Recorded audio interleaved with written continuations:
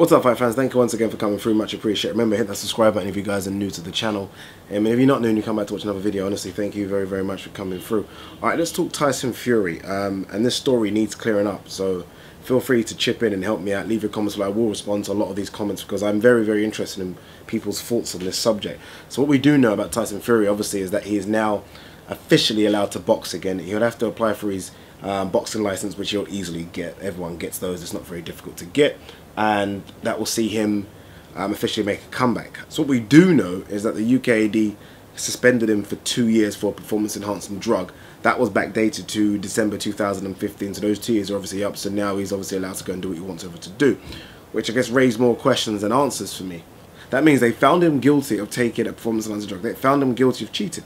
The Christian Hamer fight, which I was live at, is now turned into a no contest, which is obviously please Christian Hamer's team as he goes for a fight against Povetkin coming up. So the question for me is he a cheater? And if so, he's got an easy ride. And what I mean by that, before people destroy me in the comments section, is this. Look, obviously in terms of him being out the ring, in terms of how he earns his money, he's not been able to do it for 2 years, so that must have been difficult financially. It's not like Tyson Fury is a sponsor's dream. He doesn't have numerous sponsors like an Anthony Joshua or other fighters. So in terms of his income, in terms of what he brings to the table, he's not been able to do it for 2 years. And I don't think he earned a great amount of money for the Vladimir Klitschko fight. He wouldn't have. Vladimir Klitschko probably would have taken the large chunk of that, 75% plus pay-per-view. So he wouldn't have been earning that much for Tyson Fury. So I don't think he got paid millions. So in terms of him earning money, it's been tough on him. But in terms of him being ridiculed and castrated and crucified by the British public for taking a performance-enhancing drug, I think it's been pretty minimal. I have to say, I think it's been minimal. I don't know if it's because we feel sorry for him. I don't know if it's because of the issue with depression. Him and I think Hughie Fury also said that the drug in question came from some tainted meat source. A lot of people have said that. I remember Alistair Overeem said that. Alistair Overeem is an MMA fighter, for people that might not know. He said that his use of testosterone and performance-enhancing drugs came from eating horse meat. So a lot of fighters have used this one. I still don't know. He's obviously denied it, as everyone does. There's no cheater. There's no cheater that's come out and said, yeah, cool. Apart from Lance Armstrong, there's not many have said, yeah, you got me. Hey, you got me, hook, line and sinker. So I expect everyone to come out and say something as an excuse, and he has used that as an excuse. And I think we've kind of just somehow accepted it. And I don't know why. I do believe if it was another fighter, and I'm going to mention this guy's name, if it was Anthony Joshua that got caught cheating and was suspended but still was fighting his case, I think he would have been absolutely destroyed. I can imagine some people saying, I told you so, look at his physique, oh, he's always been cheating, look at the power.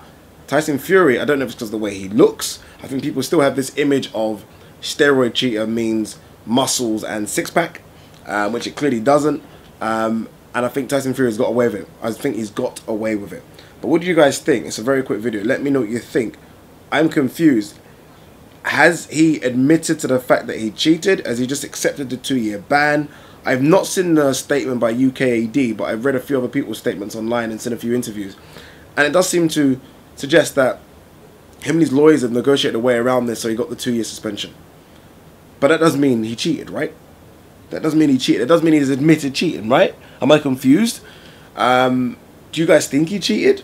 I do. I firmly do. I watched an interview with Tyson Fury and Kugan Cassius.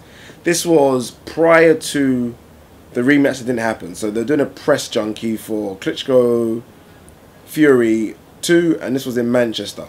And this was on the back of the Lucas Brown incident, where Lucas Brown got stripped of his international belt or WBC silver belt when he beat Shagayev because of, again, performance-enhancing drugs.